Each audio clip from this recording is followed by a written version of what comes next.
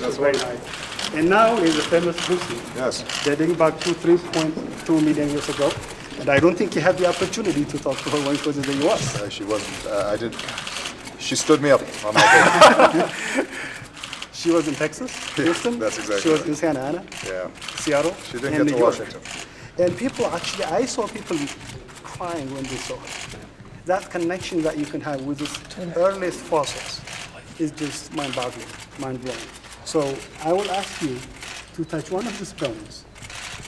What you're doing is touching a human being that existed 3.2 million years ago.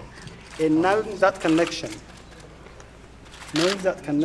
is simply mind-blowing, but also very important. Every single person here, 7 billion individuals, including Donald Trump, can come to this, ancestry. Yeah. I don't know about his hair, but That's amazing. So Lucy was on the chain to Homo sapiens. Yes. She's one of the first erect hominids. Exactly.